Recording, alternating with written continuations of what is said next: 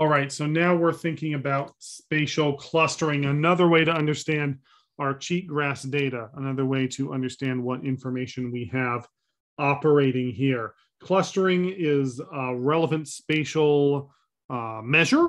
Are things clustered? Are they close together? Are they dispersed? Are they evenly spaced apart? Are they random? Do they have no coherent spatial pattern?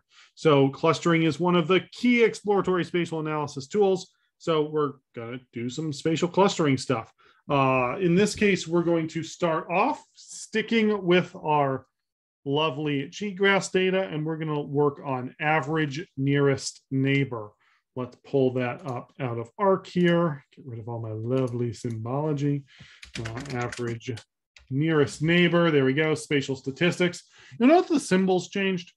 If you're paying attention to the symbols, we got the hammers. Those are different tools. Well, the scroll here, those are scripts. That's right. We're scripting all of a sudden. Yes, it's still a nice graphic user's interface, but never forget that Python is really running the world underneath. Pretty easy. We need a feature class. Well, how about my lovely cheatgrass that I just did? And I need a distance method.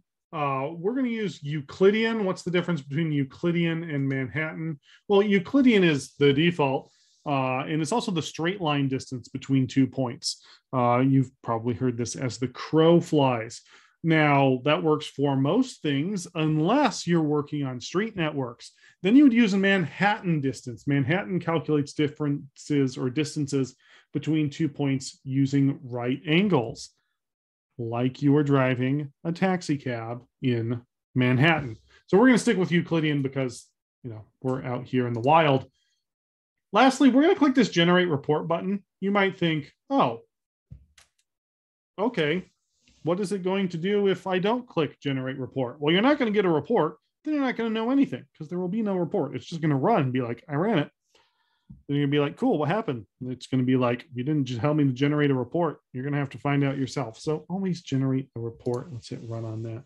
So what this is going to do is calculate the average nearest neighbor for us. Where did it put that? Where are things going on? Well, this lovely green bar here tells us that we've got some details. There's the details there. And then when we have some details, we can see that, okay, here's our nearest neighbor index, so on and so on. That's all great, but we asked for a report. Let's click on that. Oh yeah, that's pretty. That's a nice report. Now, in the case of my cheatgrass, I have a very high z-score here of dispersal. There is less than 1% likelihood this dispersed pattern can be the result of random chance. Yeah, you think because it's a grid, because we sampled on some kind of easily spaced grid here. Look at this. Grid, grid, grid, grid, grid. Yeah, you think it's dispersed? I think it's dispersed. Let's see about our random points. Now, these were randomly generated points. So, in theory, they should come out as random when we run our nearest neighbor tool. So, oh no, I did it on cheatgrass again. Let's do that on random points. There we go. Random points, Euclidean, generate report. The random dancing tool still under development, though I heard they started to bring it back recently. Let's see what we got here. Random. Hey, look, our random points are randomly generated. Who would have thunk it? Given the z-score, this pattern does not appear to be significantly different than random. Good. Now, just by chance, if a p-value indicates 5%, let's see that P05 value. If a p-value indicates, 95% confidence, then we would expect 5% of the time for our random points to actually be generated and look non-random. So you might run this on your random points and get a cluster or a dispersal. About 100 people in the class, so I'd expect 5 of you to have that happen. Isn't statistics fun?